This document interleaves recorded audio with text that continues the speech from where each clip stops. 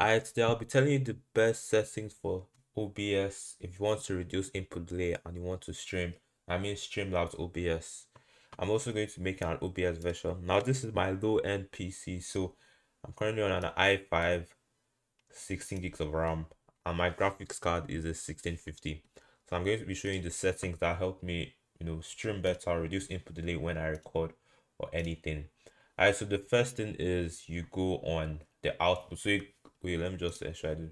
First, you go to this settings here, then you go on output, and then the streaming.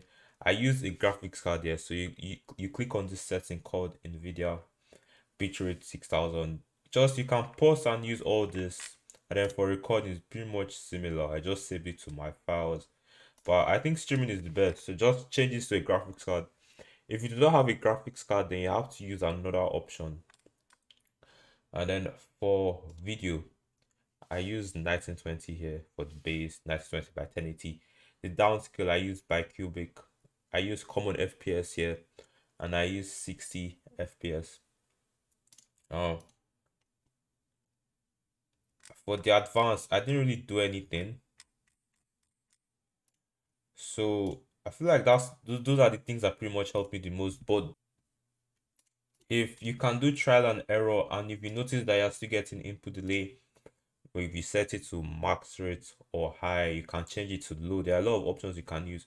So change this to low, change this to max quality might not be the best for you. You can probably pick low and low quality. And also, if this doesn't show, you can click the any option that shows. But if you have a graphics card, click on the NVIDIA NVIC H.264 new. Yeah, that pretty much. Another thing that could help reduce your input delay is by using a game capture. I don't think a lot of people know about this, but this will help reduce, instead of using display capture. As you can see, I've covered my screen so you can't see anything, but just covering this will help reduce your input delay and focusing on game capture. So like you double click on it, you can then click on any, if you have Fortnite open, click on the window. I don't currently have Fortnite open, but this was the last thing that was open, so it's on here by default. And to do it, you pretty much click on this source here.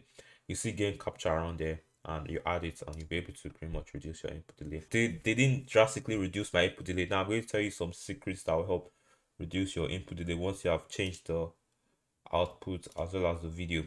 And another thing that I did to help reduce my input delay that I don't think a lot of people know about is by firstly right clicking this and then click on performance mode. Now doing this literally reduces input delay so much, it's quite surprising. I remember I watched a YouTube video that helped me do that. Also by doing this, so doing this, like covering this screen and having input delay will show you the least input delay, will help reduce input delay by a lot.